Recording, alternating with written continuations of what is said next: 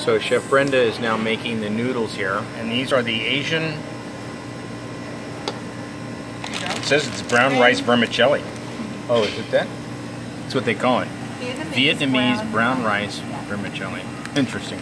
Banto. It looks wonderful here. Yeah. How long do you have to cook those? 4 to 6 minutes. 4 to 6 minutes. So in no time.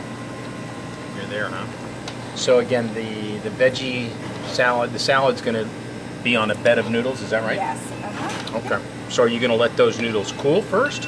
I will put them in cold water. You put them in cold water? And then drain them.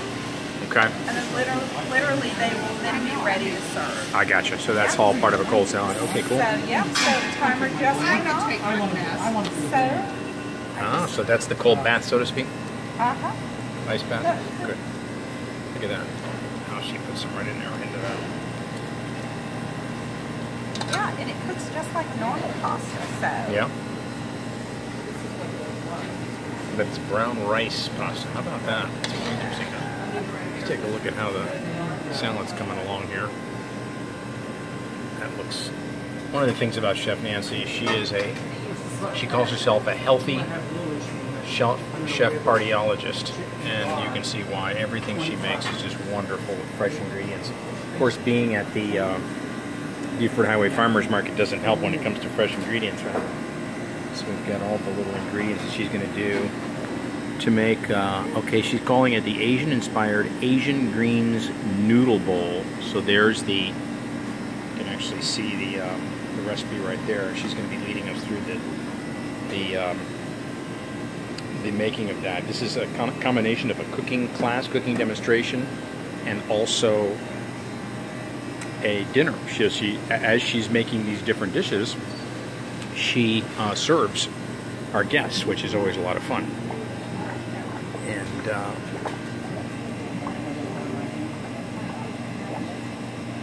she's just great. Love Chef Nancy.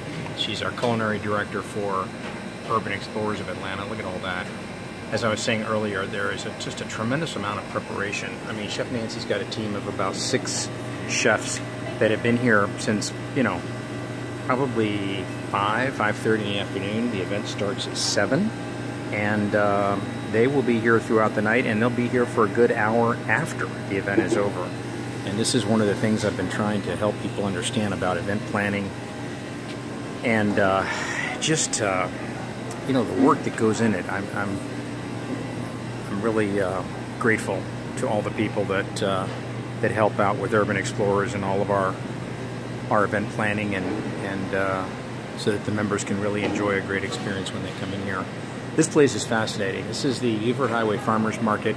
We're over in the demonstration kitchen, which is on, I guess it's the south side of the market. I'm pretty sure when you walk in the front door, you take a hard left. There's all the cash registers right there. You take a hard left and you come all the way to the end over here. This is kind of the place where you can get prepared food and buy lunch and stuff like that. That's just their normal kitchen over there where they make stuff during the day. And then back over here behind this wall is the demonstration kitchen, and that's where we hold our tours here. So we'll have another tour coming up on September 7th. Then we have another one on October 12th.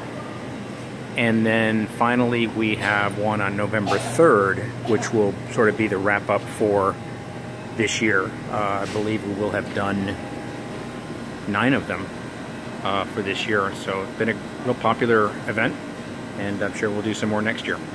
Hope you can join us.